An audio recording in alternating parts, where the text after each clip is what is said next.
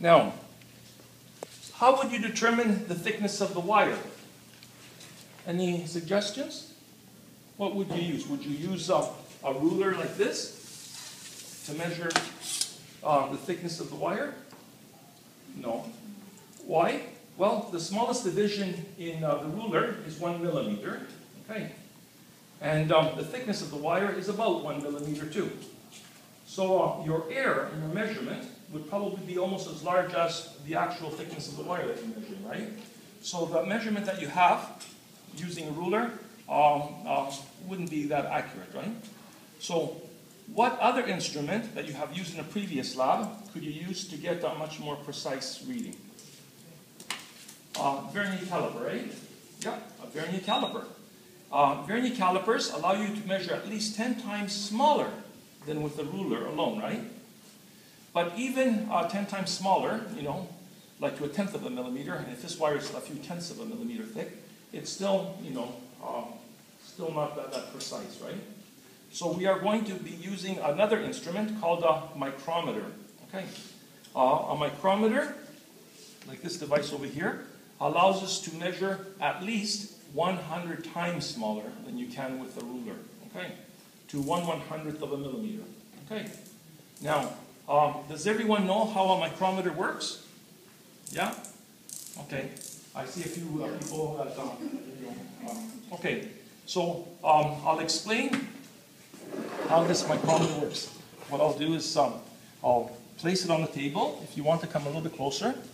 And I don't have a big micrometer.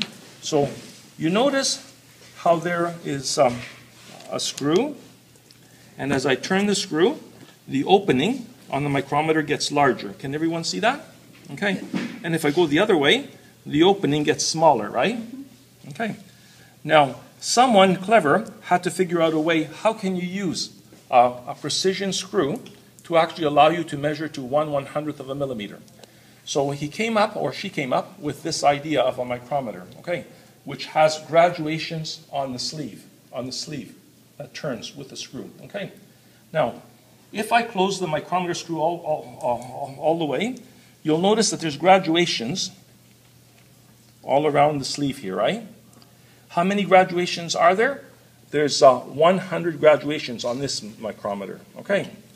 Now, you see the 0 lines up with this line here on the micrometer, okay? So what does that tell us? The opening right now of the micrometer is 0. Now look very carefully. If I rotate the sleeve, 10 divisions have gone by, 20 divisions, 30 divisions. If I keep turning, 100 divisions will have passed by.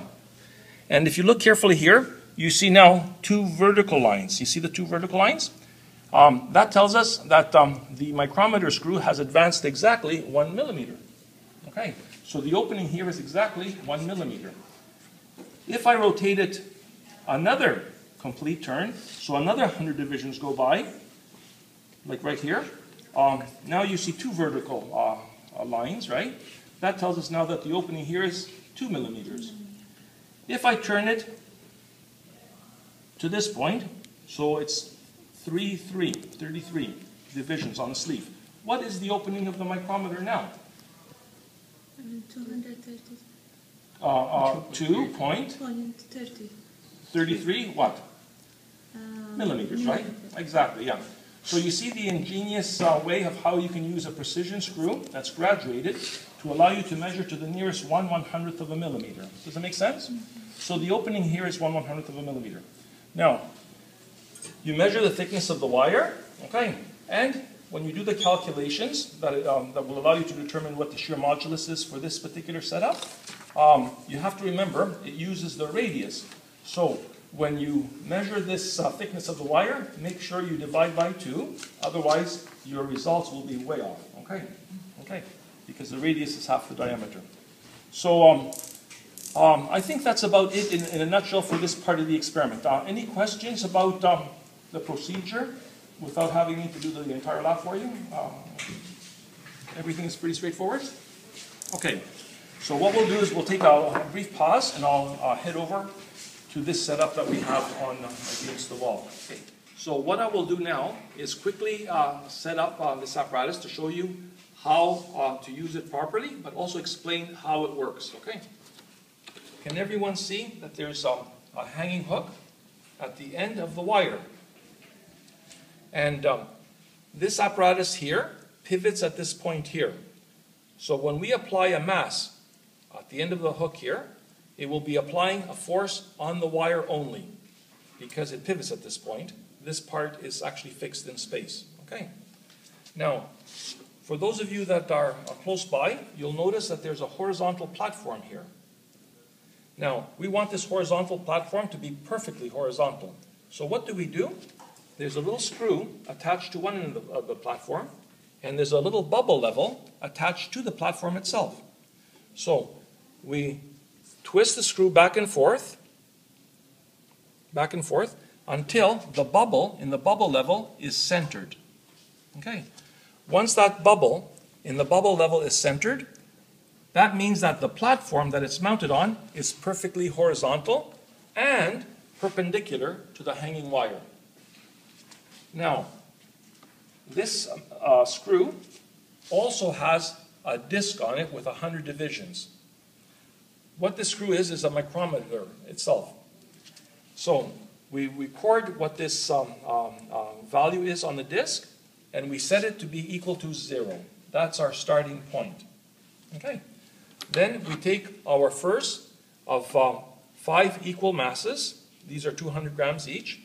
We apply the mass to the end of the hook. So what do you think will happen to the wire? It'll stretch, right? So the wire, because there's a force being applied on it, will make this platform go like this, because the platform is attached also to the wire, right? And as the wire stretches, the platform will go like this, right? So what do you do next with the applied mass? You re-level the platform by turning this screw until the bubble is centered again, a second time. Okay. Now, the difference in the two readings on this graduated scale, let's say it's 7 divisions. Since there's 100 divisions on the disc, okay, that means that when we brought it back to the original conditions, it has stretched 7 divisions, or 7/100ths of a millimeter. Does that make sense? Okay. So basically, you continue doing this by adding an additional slotted mass of 200 grams. The wire will get pulled because the apparatus pivots at this point. This point is fixed in space. So now this platform is like this. It's exaggerated, of course, right? So what you do is you turn the micrometer screw again, a second time, until you level it again, and you notice what the new reading is. And the difference between the new reading and the initial reading is the amount that the wire has stretched by applying, in this case, a total of 400 grams, 200 grams times 2. Does that make sense? And you continue to add masses. Take your values, table of values, and you go to the computer over here where you're going to run a program called MathCAD. You open a file called elasticity. You enter your data points, and this time, instead of graphing things manually, the computer program will produce a graph, and using the least squares method, a technique that you used in the pre-lab exercise to answer one of the pre-lab questions, it'll actually fit a line of best fit to the data, okay? And it'll do pretty well all the calculations that you need, and you'll have a nice printout to staple to your lab report and take home with you and impress your siblings on what you did in the lab, okay?